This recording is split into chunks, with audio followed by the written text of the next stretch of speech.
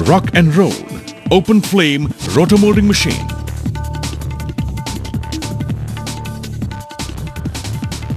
After the molds are placed in the right position, within the mold carrier rings, the inside surface is cleansed with kerosene oil or solvents to remove the grease from the new molds.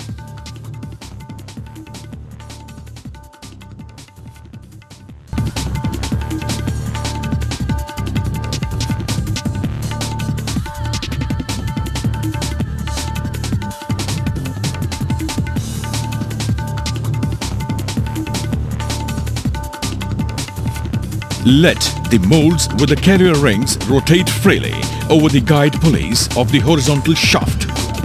This rotation is called minor axis rotation. Then let the entire frame move by the main gearbox and motor drive. This movement is called major axis movement.